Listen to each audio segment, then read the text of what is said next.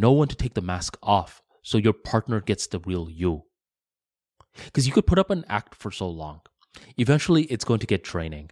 And the thing is, whenever you're with someone for a long time, they're going to discover more about you. It's like a roommate.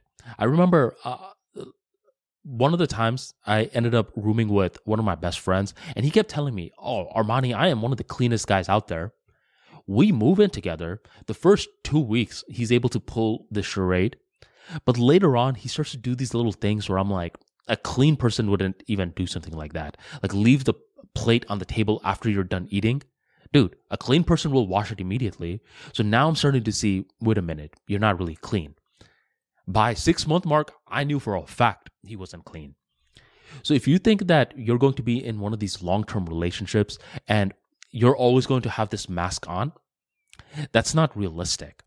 That's not me saying like go in front of your partner and always be silly or don't improve at all.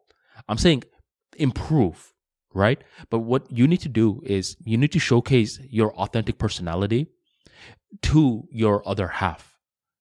And the way that you find your authentic personality is to see how you act with people that you are comfortable with. Just make that observation. I mean, right now, who are you comfortable with? Your brother? Okay, how do you act with your brother? And you'll see that there are certain fragments of your personality that are consistent with people that you are comfortable with. Those fragments are the real you. That's you without the mask.